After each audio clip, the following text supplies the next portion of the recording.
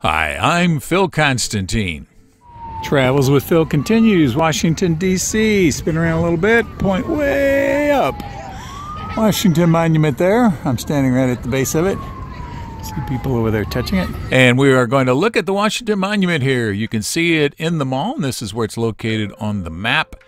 And, well, it is pretty tall. Now, this is the original design. It's supposed to have this big thing around the bottom of it. They decided not to do that.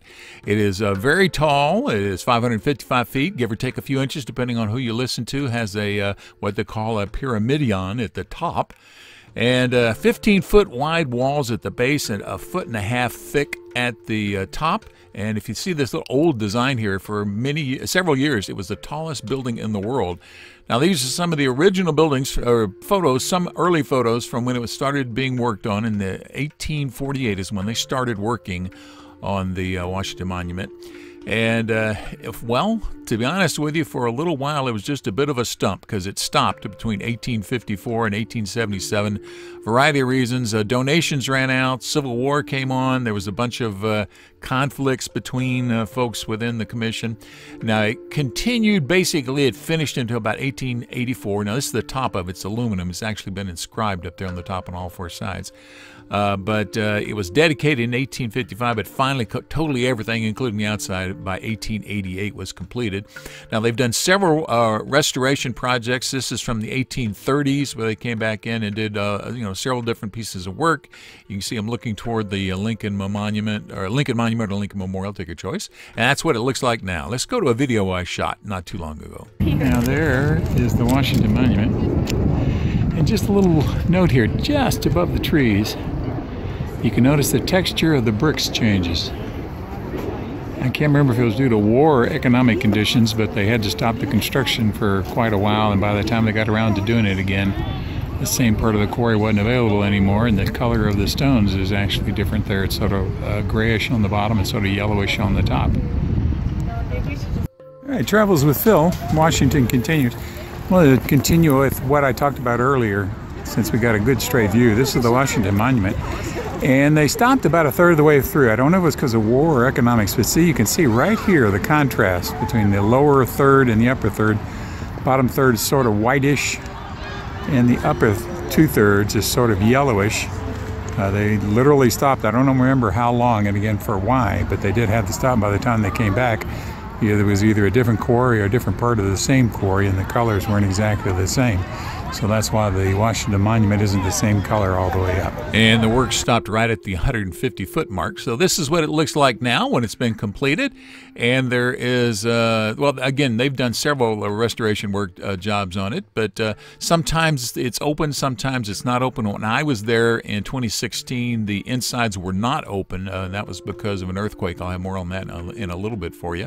But it is impressive as far as obelisks go. It is still the largest marble-type building monument.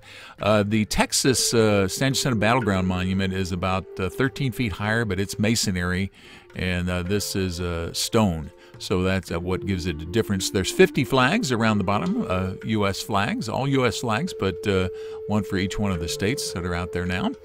And that's a view from over by Arlington Cemetery. This is a view from the Jefferson Memorial, so you can see it from all over. It's in the middle of the mall. One end is Lincoln, the other end is the Congress. That's what it looks like from overhead. That was shot by one astronaut. And no drones. I don't want you flying any drones around here. All right, well, what happened a while back, and this is the top part up here, there was an earthquake, and this was on August the 23rd, 2011. There was a 5.8 magnitude earthquake. Now, these are security cameras inside, and that's a park ranger there, and all of a sudden you can see literally the shaking starts. Now, you got to remember that the cameras may be wiggling a little bit more than the building is, but it definitely, you can feel it, and everybody's starting to move around. And that's got to be a scary situation. So, you know, she's looking at the camera moving and looking at the ceiling to see if something might be coming down. Now, I believe this is at the 500-foot level where they have some of the views. And so they're heading down the stairs. There was some damage done. The earthquake, or the elevator that's inside here, was really making some squeaky noise in some of the other videos that I've seen. And so that, and you don't really want to get in an elevator during an earthquake anyway. So this is the same time, different location, but the same level. And you can see the lady taking a picture doesn't really seem to know that anything's going on at first.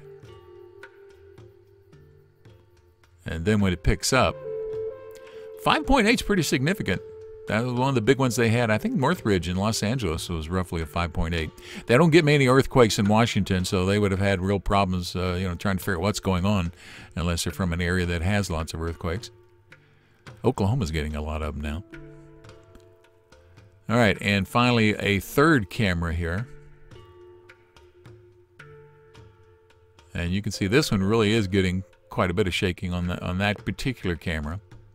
See the people over in the bottom left-hand corner. So again, it didn't last very long. Lasted maybe, I think it was about 40, 45 seconds, something like that. But you can still see the debris falling down. And if a chunk of that concrete or whatever that is hits you on the head, that's going to hurt. All right, so this is the actual damage up on the 500-foot level, the one we're just watching. Taken by somebody with a camera walking around. Debris in the stairwell. Now, if this is stucco, it's not so bad. If it's insulation, that fake roof kind of stuff, it's not so bad. But this is actual rock. That can do some real damage. And obviously, there was damage done. Earthquakes tend to magnify the shaking back and forth. Seems worse in a tall building. Now, that's a good chunk of rock. You wouldn't want that falling on your head. And so as part of the effort to figure out what was going on, they had pictures taken from outside, and you can see the big crack there toward the top. So they decided that we need to get outside on rappelling ropes and look. And so this is from the helmet cam of the folks going outside to look and see what the problems were and see what needed to be done and how to fix it. So this is a person dangling from the very top, so they're well over 500 feet above the ground level at this point. I've done some rope work climbing mountains, but never a 500-foot drop, at least hanging by a rope.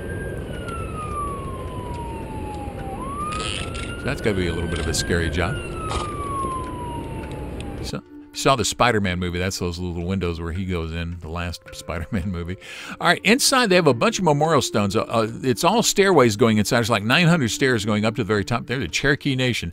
All kinds of folks, organizations came in and put in memorial stones. That's from Siam, which is nowadays called Thailand. The Home of Stark from New York. The Invincible Fire Company. These are all just a bunch of different folks, organizations, some of them states, some of them companies, some of them just individuals. The Temperance Society, the Masons have stuff. International Order of Foresters have things. This is the state of Ohio. All kinds of folks have these memorial blocks inside the Washington Monument. So a very, very interesting place. Thank you for watching this video. If you liked it, please give it a thumbs up by clicking on the button below. You're welcome to leave comments below as long as the language is family friendly. And finally, if you'd like to see more of my videos, please subscribe to my channel by clicking the button over on the bottom right-hand corner. Thank you again for watching.